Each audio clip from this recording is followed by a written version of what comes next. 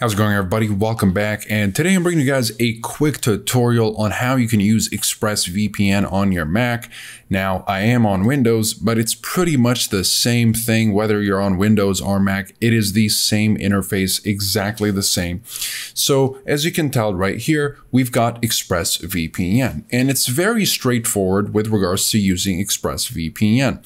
So, as you can tell, you do have the on and off button, which you can use, and obviously it's just going to give you the smart location when you first install your VPN, but I'm pretty sure you want to be a little bit more selective about your servers. So if you want to, for example, connect to a US server in order to access US Netflix, what you're going to need to do is go to all locations, Americas, United States, and pick one of these.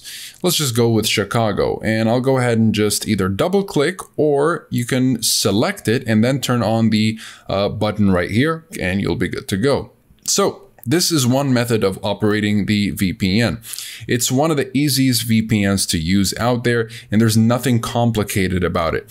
Turn off, turn on, you had your shortcuts right here, as you can tell, which you can set through the options and go to shortcuts and set all these shortcuts up, and they will show up right here when you turn on the VPN. You have your browser extensions right here, which you can just get right away by clicking this link right here or clicking this button. In advance, you have nothing to worry about right here, unless you want to opt out of sharing crash reports, which never contain personally identifiable information anyways.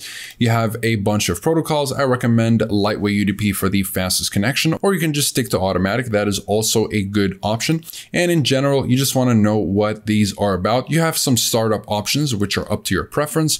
You have the network lock. It's pretty much a kill switch, so it will kill your internet connection if the VPN disconnects unexpectedly, making sure that you're only going to be connected to the internet while you're secured by the VPN. Otherwise, you'll just be disconnected to prevent any IP leaks. And you have split tunneling, which will allow you to choose which applications are routed through the VPN and which are not. So this is also a very useful feature. You can select a couple of applications right here, or add another from your control panel, or add another with this button. And when you click OK and turn on your VPN while split tunneling is still on, you'll be able to use the VPN, but only on the selected applications. Or you can do it the other way around, where only the selected applications will bypass the VPN tunnel. And once you've kind of reached this understanding of what ExpressVPN is about, this is where you can make your decision. Do you want your kill switch to be on? Are you in a censorship heavy country? Do you want to just make sure that you're never connected to the internet when you're not secured by the VPN? You can keep it on. Do you want split tunneling? Which protocol do you want to use? Is it automatic? Lightweight UDP is the fastest one, so I'll just go with that.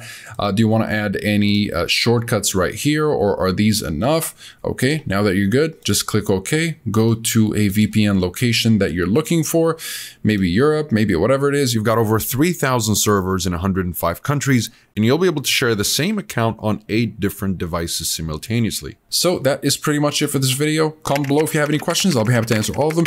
And of course, if you're interested in learning a little bit more about ExpressVPN, you'll find the full review down below, as well as a link to the pricing and discounts if you want to jump straight to that. And there's also a 30-day money-back guarantee, so you can test drive ExpressVPN for 30 days risk-free. Otherwise, you can simply get yourself the refund if you're not satisfied for whatever reason. Besides that, like and subscribe if you'd like to support the channel and stay up to date with everything VPNs and cybersecurity. Thank you guys very much for watching, and I'll see you in the next one. Have a wonderful day.